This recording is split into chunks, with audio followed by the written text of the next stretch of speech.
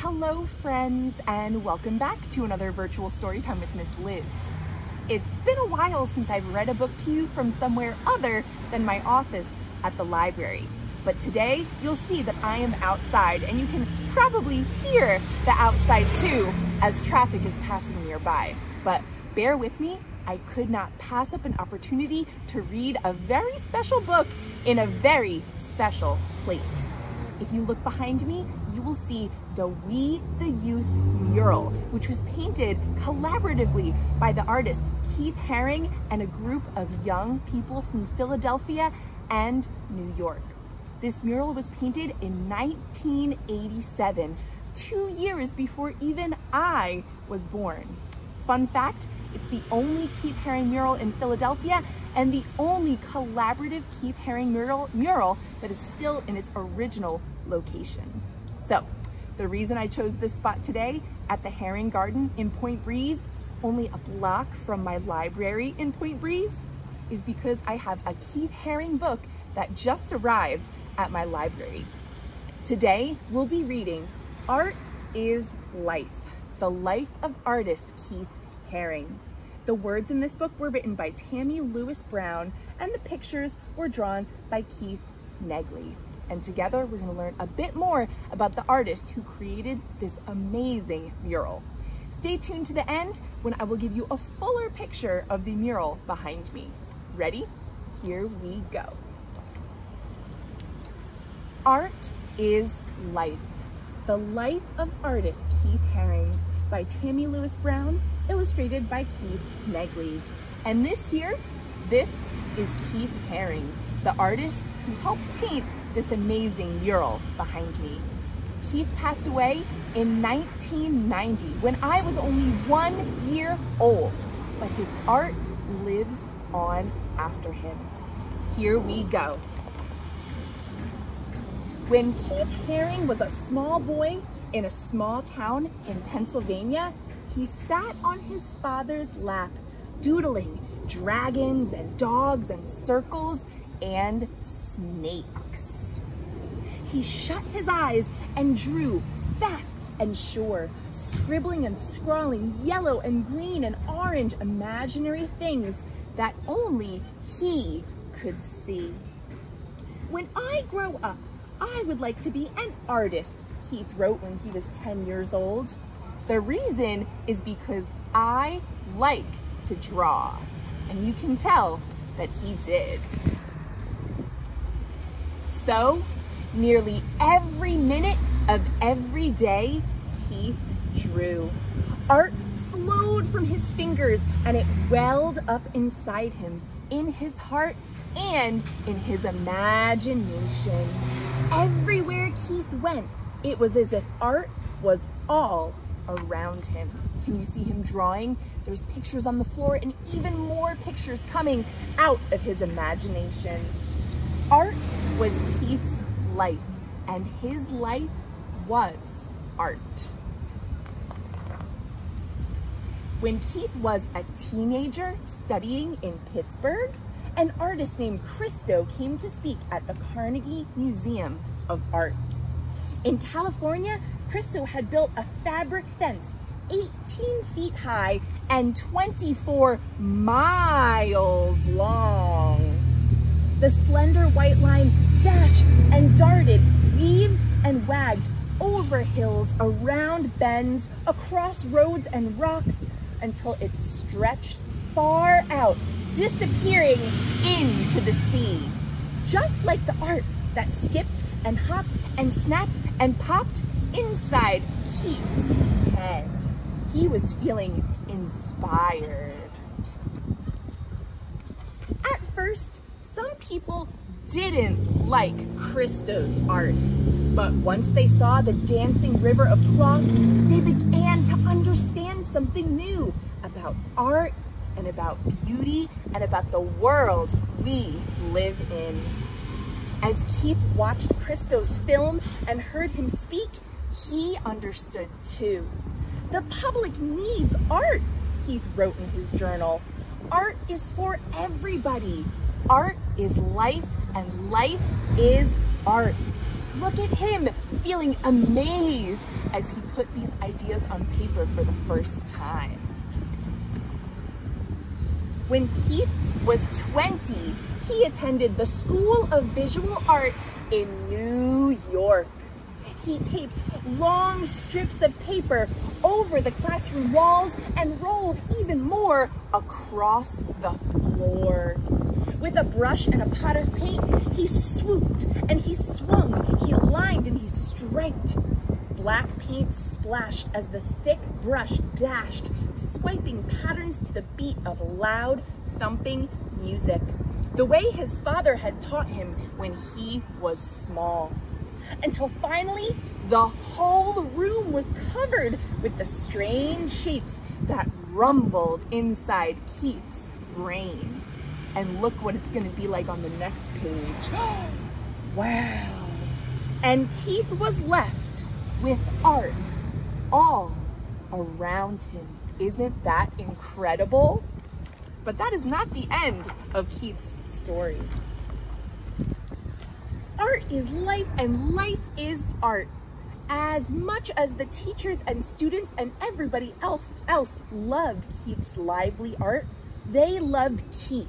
His enthusiasm and exuberance, his joy and his jubilance, even more. You can see all of those things in this picture. In New York, Keith rode the subway. The stations were decayed and dark and dreary. The subway cars heaved, hot and hectic, and the crowds bounced, brusque and bored, as they stared at blank black paper pasted over placards where old advertisements had been stripped away. And this gave Keith an idea.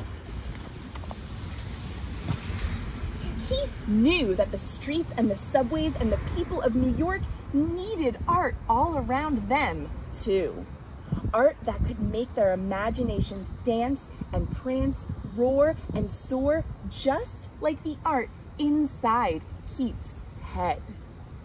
The art that followed him wherever he went. So one day, just a little bit more than a year after he'd arrived in the city, Keith had an artful idea.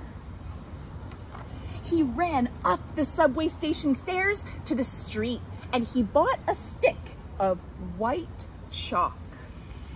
Art is life, he thought to himself. Life is art. Then he marched back down into the subway station and he brought his ideas with him. Chalk dust swirled as Keith's art unfurled where everyone could see it. Ringed with rays of light and energy, radiant babies crawled. Washed with waves of sound and commotion, joyful dogs barked. Stunned by sketches of dancing men and spaceships and robots and dollar bills, surprised commuters stopped and stared. And some of them began to imagine and understand and laugh and cheer and clap their hands. Wow, his art was having an impact. But police stopped him and sometimes even arrested him for drawing on the walls. Sometimes Keith was scared for himself and for other young artists whose work came under attack. But sometimes I finish, he said, and there's applause from the whole station. Look at them cheering as he finishes one of his pieces here in this picture. There were people who thought his pictures were just scribbles, and they said he was making a mess. Others thought his pictures were gorgeous. They believed he was making masterpieces. That is what I believe to be true. Before long, Keith was invited to hang his pictures in art galleries like this one. But he would keep sneaking them onto alley walls too, because alley walls are for everybody, and not everybody can get to an art gallery. He painted boisterous crowds hugging or cheering or working together. He built massive sculptures that filled park lawns and tiny ones that fit on shelves. He drew winged angels and a man with 3 eyes and dancing cats and throbbing hearts. Art is life and life is art, he remembered. And look at all the kids having fun on his sculpture in the park. Almost overnight, it seemed that Keith and his radiant babies and barking dogs and zapping robots and all the rest of his creations were famous. But he still wanted everyone to see and feel the art all around him. In 1986, a year before they built this mural, he opened a store in the Soho neighborhood of New York City and called it the Pop Shop. There's an illustration of it there. He made pictures against racism and drug abuse, pictures supporting unity and love, and toys and t-shirts, posters and pens, inexpensive art that anyone could take home. He welcomed everyone to come and see, and even to buy. Kids from the Bronx who spray painted graffiti, and ladies from Park Avenue who were draped in minks and pearls. Everybody was welcome at Keith's Pop Shop. And the art there was meant for anyone to be able to own, not just if you had a lot of money to buy it. Down in the streets, Keith's art popped on shirts and sneakers. On museum walls, Keith's dogs barked at Monet's water lilies and Picasso's acrobats. Here is a picture of his work in a museum. From New York to California, Tokyo to Paris, Keith painted everywhere for everyone. Some of his artwork made grown-ups blush. Others made children laugh and old people smile. Most of all, Keith's art made people dream and imagine and think and understand a little more than they had before about art and life and the world we live in. Keith Haring died in February 1990 when he was just 31 years old, but his art still surrounds us today. Pictures that make people smile and laugh and cry and think, drawings that buzz and whir and shout and whisper, paintings that look simple but help us understand complicated ideas, art that inspires and inquires and opens imaginations. Like Keith Haring, the artist whose life was a work of art. The end. If you all check out this book for yourselves, you can read the author's note and the illustrator's note at the end of this book, as well as resources for adults and resources for kids on Keith and related artists. I hope you all enjoyed reading Art is Life, the life of artist Keith Haring. Remember, you can find this book at the Free Library of Philadelphia.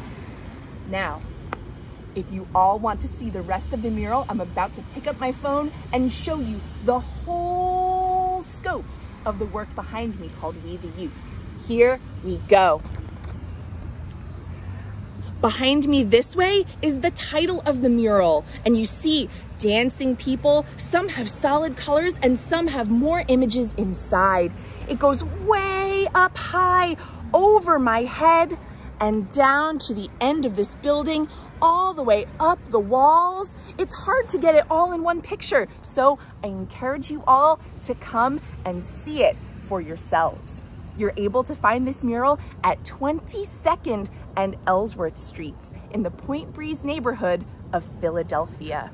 And don't forget, this was painted not just by adults and proper artists like Keith. This was painted by the community, by Keith, and by many young people from all over. So just because you're young and just because you haven't studied art doesn't mean that you can't be an artist too. I know that Keith Haring would be excited to see each and every one of you exploring your own kind of art. So, thank you all for reading with me again today.